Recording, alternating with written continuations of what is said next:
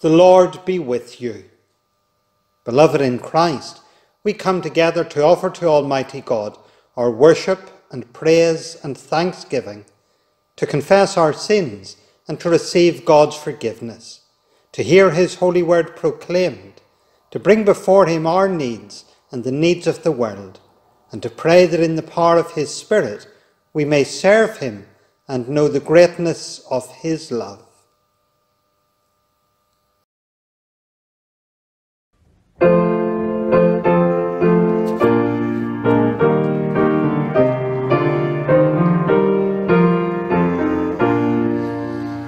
Lord, enthroned in heavenly splendor, first begotten from the dead, thou alone, O strong defender, liftest up thy people's head. Alleluia, alleluia, Jesus, true and living bread. Therefore face descend and pray, lest we fail to know thee now. Hear our deepest homage paying, we in loving reverence bow. Alleluia, alleluia, thou art he, we ask but how. Great High Priest of our profession, through the veil thou wentest in. By thy mighty intercession, grace and peace for us to win. Alleluia, alleluia, only sacrifice for sin. Life imparting earthly manna, stricken road with streaming side, heaven and earth with one Hosanna, worship thee, the Lamb that died. Alleluia, alleluia, risen, ascended, glorified.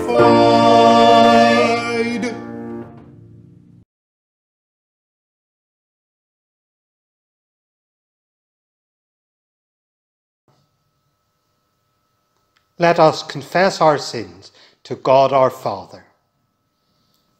Heavenly Father, we have sinned against you and against our neighbour, in thought and word and deed, through negligence, through weakness, through our own deliberate fault, by what we have done and by what we have failed to do.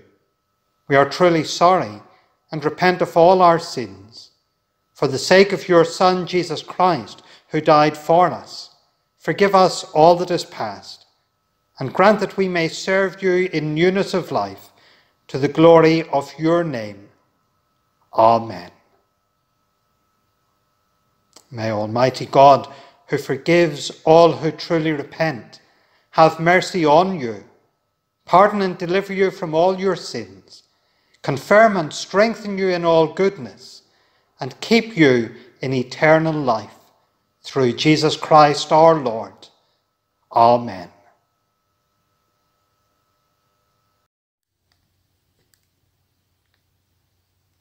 As an act of praise and thanksgiving to God, we'll say together the words of the canticle, Glory and Honour. Glory and honour and power are yours by right, O Lord our God. For you created all things, and by your will they have their being. Glory and honour and power are yours by right, O Lamb for us slain. For by your blood you ransomed us for God, from every race and language, from every people and nation, to make us a kingdom of priests, to stand and serve before our God. To him who sits on the throne and to the Lamb be praise and honour, glory and might, for ever and ever. Amen. Our Bible reading today comes from the first chapter of the Acts of the Apostles. Luke tells the story of Jesus' ascension into heaven. Luke writes, "In my former book, Theophilus, I wrote about all that Jesus began to do and to teach until the day he was taken up to heaven, after giving instructions through the Holy Spirit to the apostles he had chosen. After his suffering, he showed himself to those men and gave many convincing proofs that he was alive.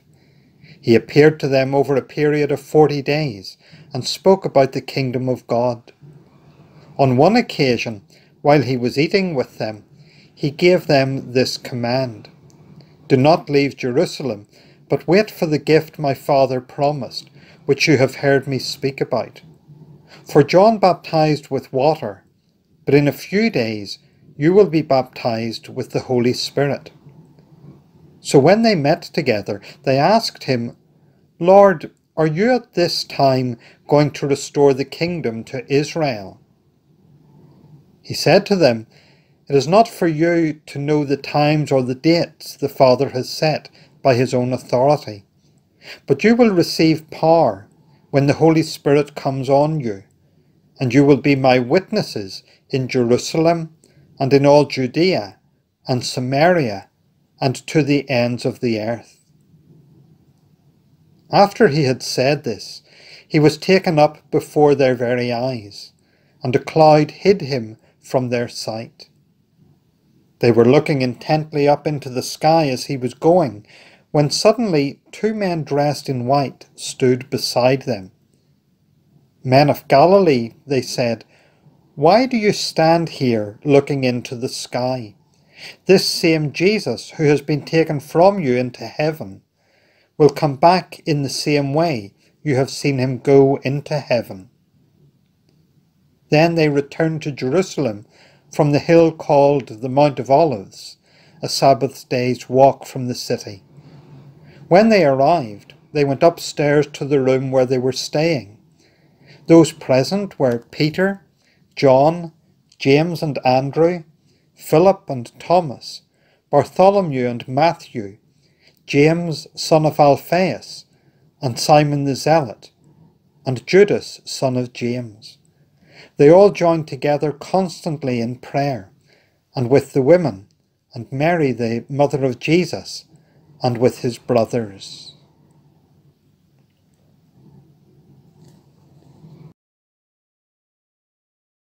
I wonder, did you hear the story about the large hole that has appeared in the middle of the Soldiers' Town Road? Nobody knows quite where it came from, but the police are looking into it. I know it's a corny story, it's an old joke, and I'm sure you've probably heard it before. I am only joking. There's no big hole that has appeared in the middle of the Soldiers' Town Road beyond the normal potholes that are there. But if a large hole had appeared, it probably wouldn't be too long until there was a group of men gathered round it and looking into it. I wonder if you ever noticed that any time there's a large hole, or indeed if there's a man digging a hole, there's usually 2 or 3 other men leaning on spades or just gathered round looking into it. In a similar vein, I wonder, have you ever had that experience where you notice a group of people looking at something, watching something, and you just can't help yourself? You're intrigued and you have to go over and see for yourself what it is that they're all looking at.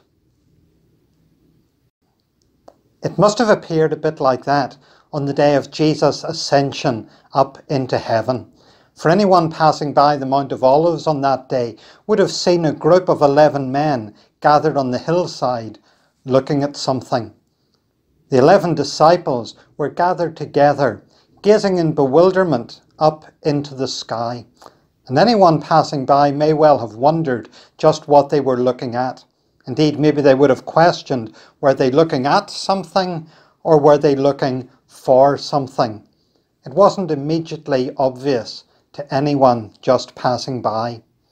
Now, Dr. Luke, who wrote the Acts of the Apostles, tells us that two other men did pass by and ask a question about just what was happening there. But these two men, dressed in white, probably angels, well, they didn't ask about what the disciples were looking at or what they were looking for. They asked the question, why? Why were the disciples standing there gazing up into the sky? If we were to put it into Northern Ireland speak, it's as if the angels said to them, "What are yous gawping at?" That's a good Belfast word, isn't it? But the angels already knew the answer to that question. They already knew that the disciples were looking at where they had seen Jesus ascend into heaven. And the angels went on to explain to them that Jesus, who had been taken up into heaven, would one day return in the same way. In Luke's Gospel, he says that Jesus will return one day in clouds and great glory. But the implication is that the disciples standing there on the hillside on that day are really looking in the wrong place. Their focus is misdirected. The implication of the angel's question is really that the disciples now need to refocus their gaze. And rather than just looking intently up into the sky, they now need to turn their focus in different directions. First of all, we might say that they need to look backwards. They need to look back and remember the time that Jesus had spent with them here on earth. In verses 1 and 2 of Acts chapter 1, Luke talks about the things that Jesus began to do and to teach until the day that he was taken up into heaven. In verse 3, he refers to all the proofs that Jesus had given to his resurrection. And so he's really implying that Christ's followers need now to remember those things by looking backwards, by calling them deliberately to mind, by living out Christ's teachings, and by starting to share them with others. Then, secondly, they need to look inwards, because according to verses 4 and 5, Jesus had promised that the Holy Spirit would come to dwell in the disciples, to equip them and to build them up for service within Christ's kingdom, to send them out as messengers with the good news of the gospel. And also the disciples are called to look outwards. When they were equipped by the Spirit, they would be sent out as witnesses, beginning in Jerusalem, Jesus had said, but then even beyond those boundaries, to Judea and Samaria and the very ends of the earth. And yes, they are still called to look upwards in confident expectation of Christ's return.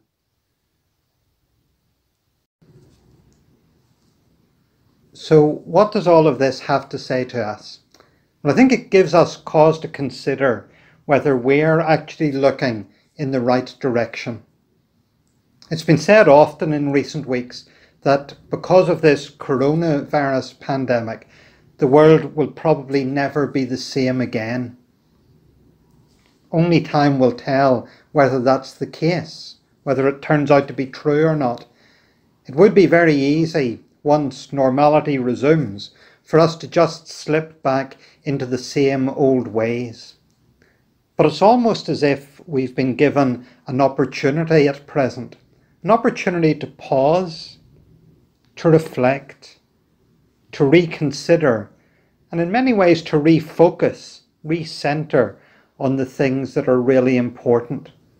I could go further and say it's almost as if God has been forcing us to stop, to slow down, and to think about things more carefully, to back down from the rat race of modern life, and to refocus and reconsider on those important things, just to see if we as individuals and as a society are focusing in the right place.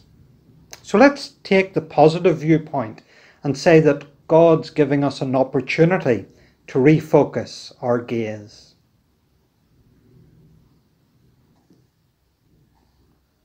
Perhaps God is giving us the opportunity, firstly, to look backwards and to remember his goodness to us in the past, to remember his mercy and his compassion and his forgiveness to us as individuals and as a society over many generations, to remember the good news of God's saving grace extended to us, and remember the many times that God has brought us through difficult times, to recognize that all that we are and all that we have ultimately comes from him.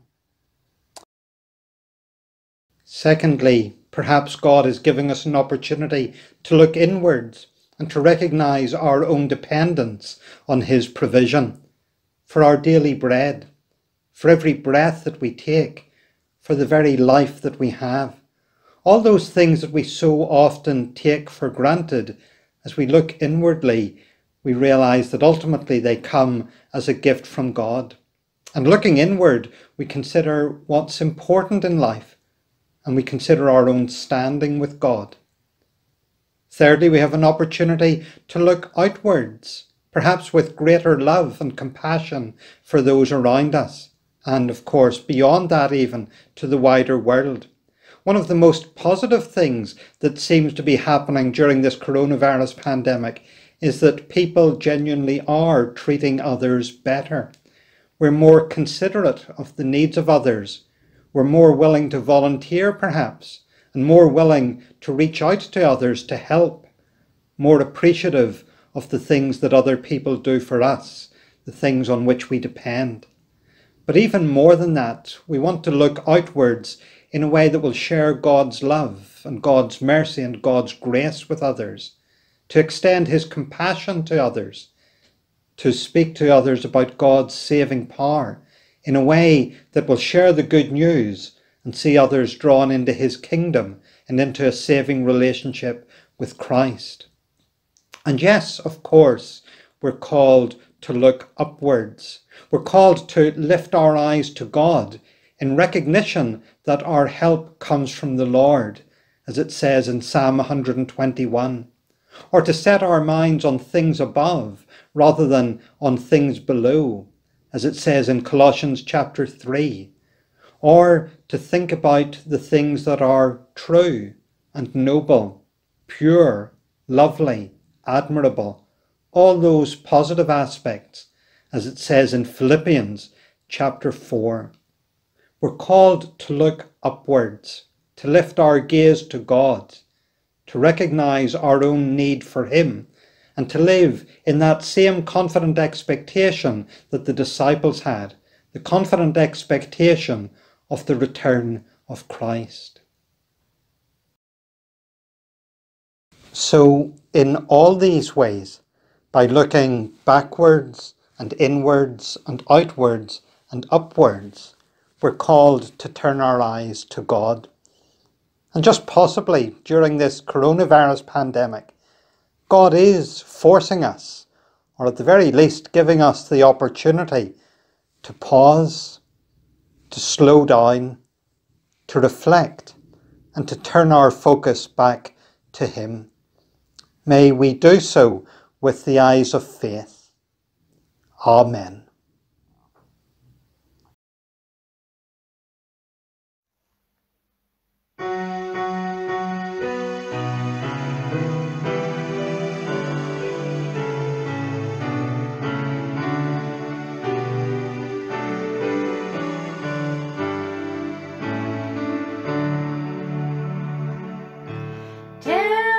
My soul, the greatness of the Lord.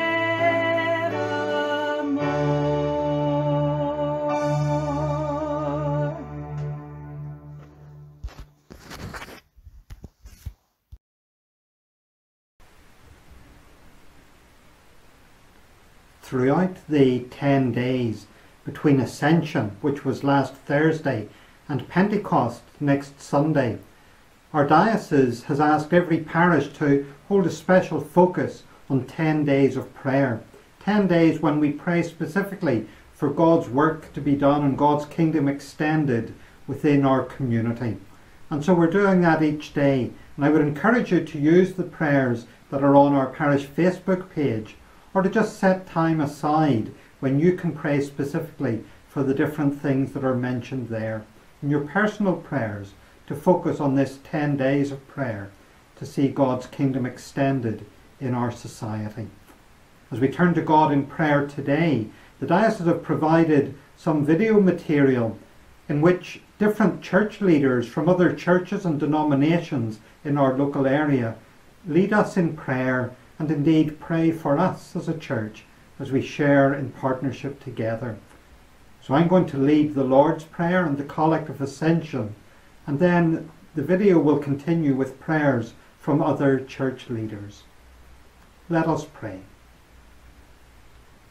Our Father, who art in heaven, hallowed be thy name.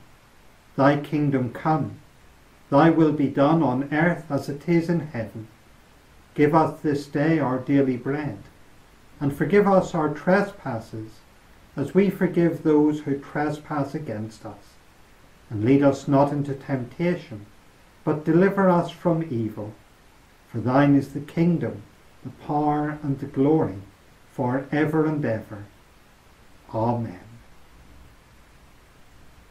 And the Collect of the Sunday after Ascension. O God, the King of glory, you have exalted your only Son, Jesus Christ, with great triumph to your kingdom in heaven.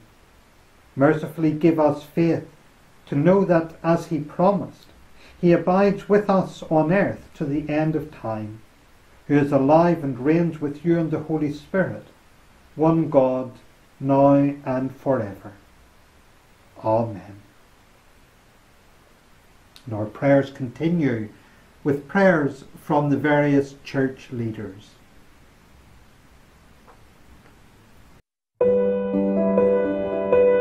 Good morning to everyone in the diocese. I've been given the privilege of leading you in prayer.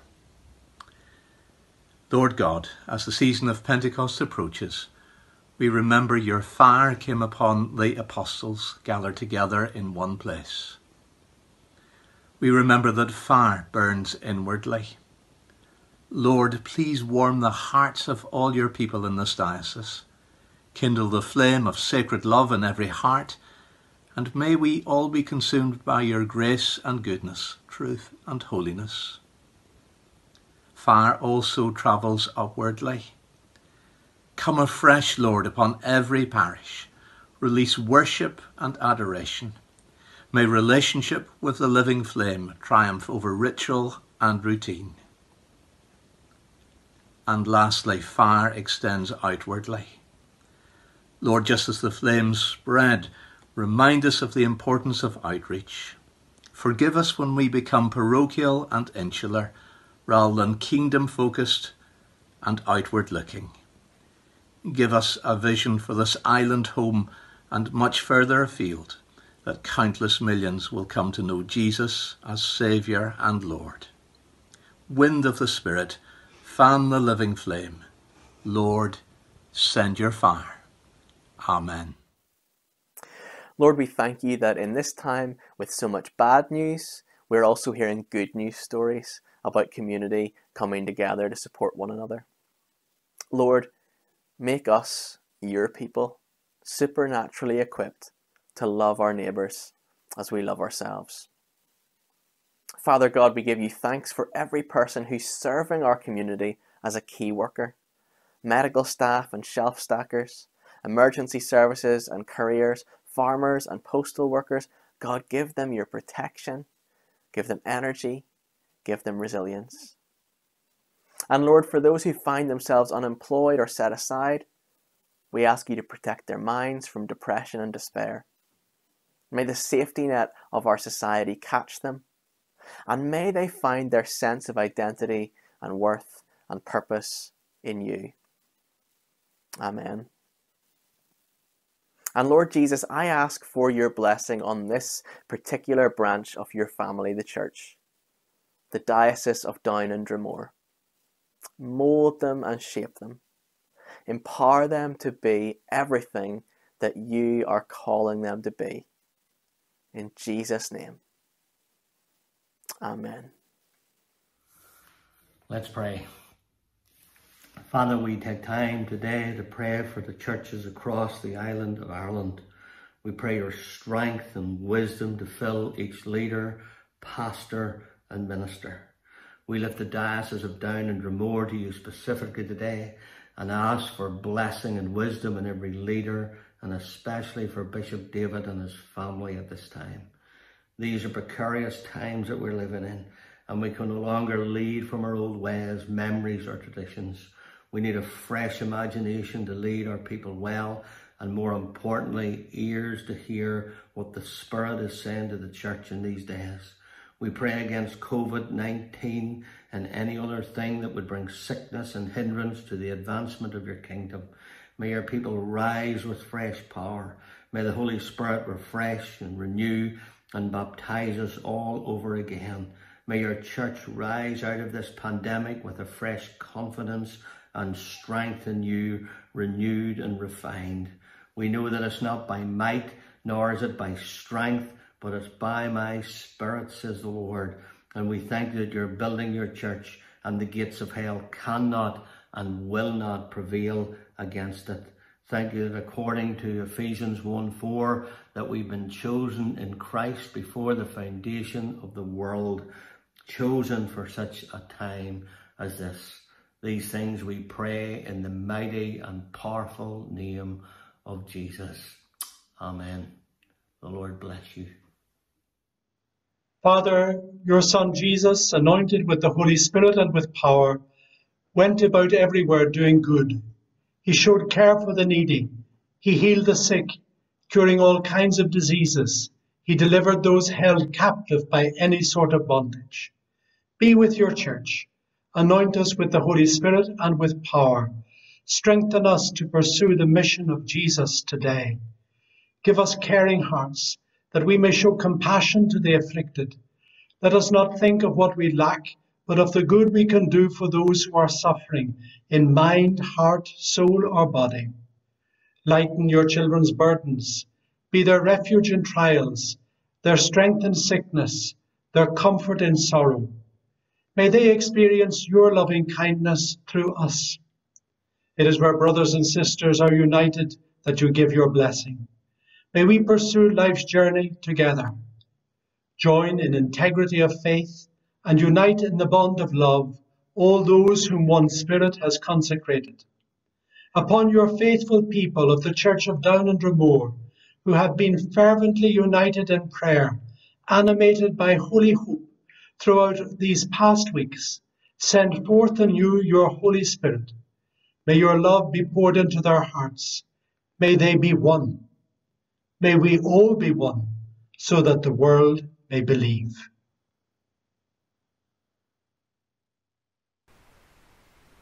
And we conclude our prayers by praying for one another in the words of the grace. The grace of our Lord Jesus Christ, and the love of God, and the fellowship of the Holy Spirit be with us all evermore. Amen.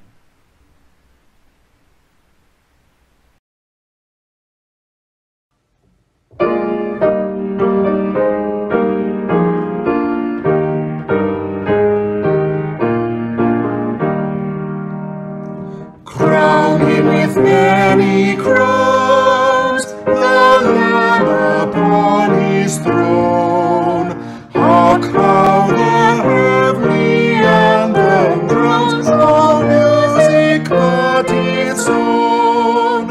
Awake, my soul, and sing of him who died for me, and hail him as thy matchless King through all eternity. Crown him